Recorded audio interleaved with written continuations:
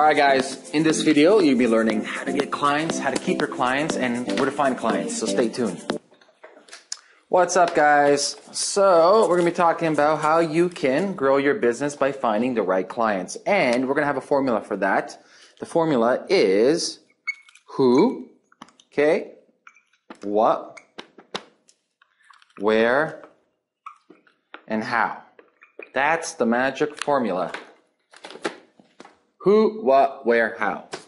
That's the formula for finding the perfect clients and building that lean, mean lead generation machine online, okay? Just making sure my audio is working. We're good, okay?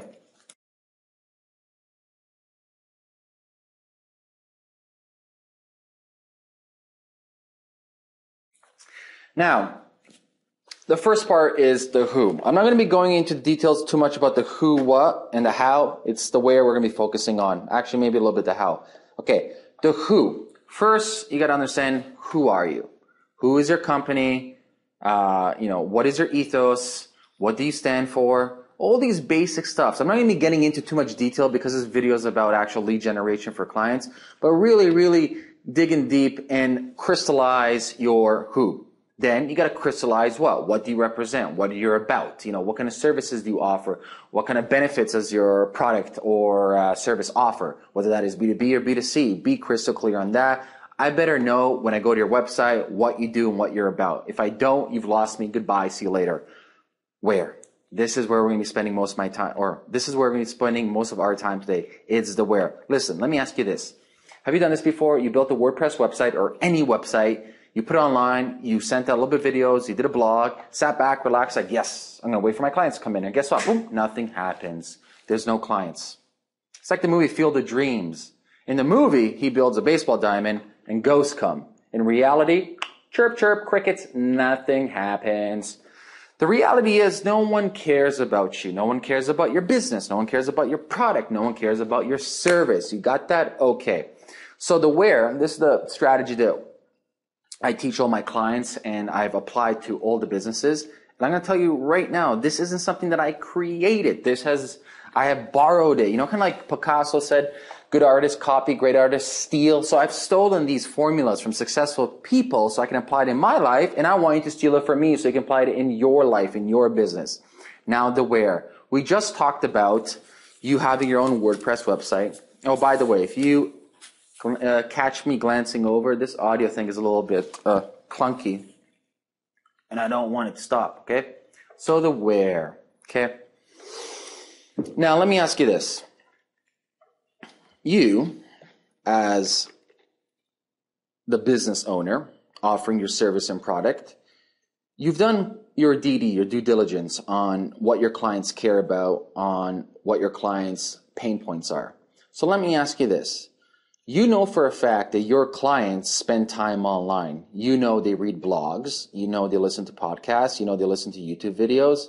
You know they listen to iTunes or Stitcher. All these different things. You know for a fact they listen to because you are them. So let me ask you a question. Instead of you spending all your time and focusing all your attention on your own WordPress website, you need to go to where your clients are.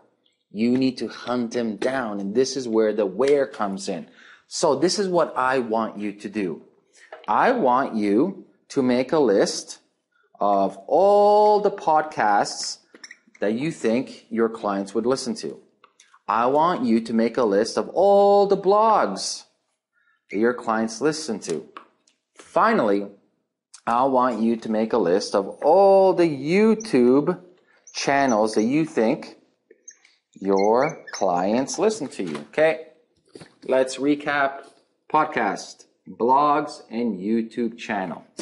Now, this is what I want you to do.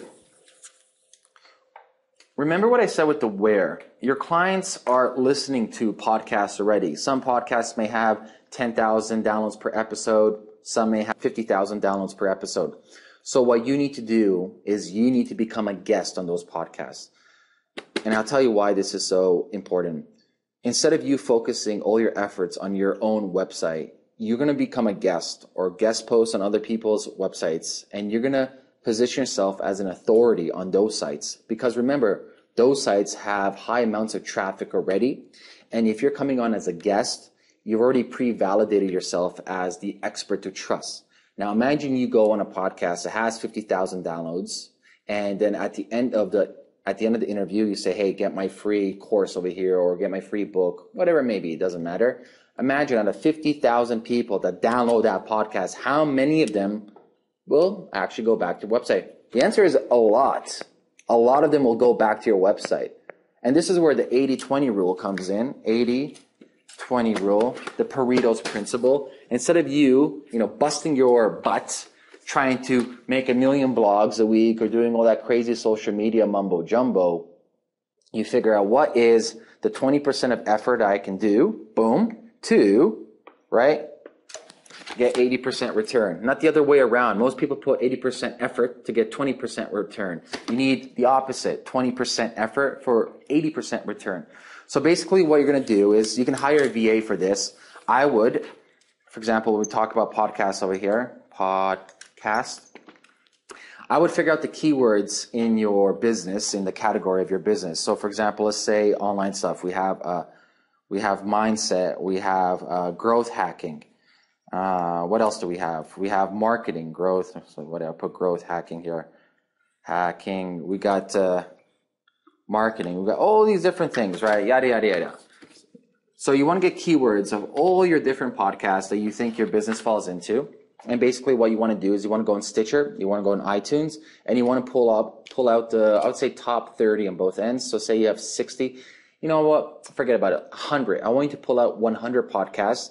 And basically what I want you to do is I want you to email them and first thank them for all the value that they provide, for everything that they do. Then I want you to give value towards their community and their tribe.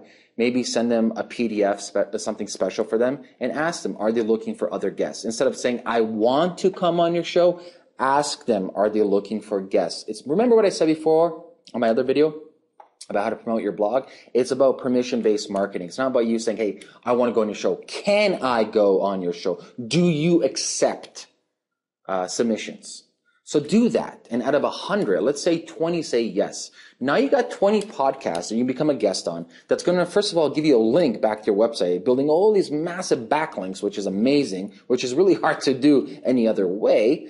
And now you become an expert on that podcast. You increase your credibility. You drive all this traffic back to your website. And guess what? That is your lead generation. So that's what you do for the podcasts. Now we go to the blogs, and blogs are no different, a little bit more legwork, but basically what you want to do with the blogs is, once again, keywords. So let's say we're going to look at, for example, content marketing over here. Maybe you want to do some coaching stuff. Maybe we want to do e-commerce for Shopify stuff. The sky's the limit, right?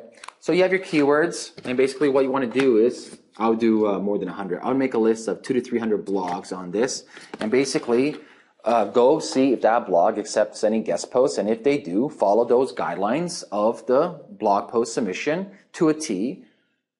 Create the most epic, valuable content as possible, okay? And this is really key over here. Instead of you just putting your simple bio, in your bio, you want to offer something special. For example, let's say my name in the bio of me as a guest writer, Amir, serial entrepreneur, investor advisor, blockchain evangelist, PS, get your free course in X, Y, and Z. That's your actual bio. And then you have a link going back to your website, which, guess what? Increase lead generation. You want the emails. Emails are the highest ROI, okay? This is a lot of legwork. The podcast is a lot of legwork. I would highly recommend you hire a VA.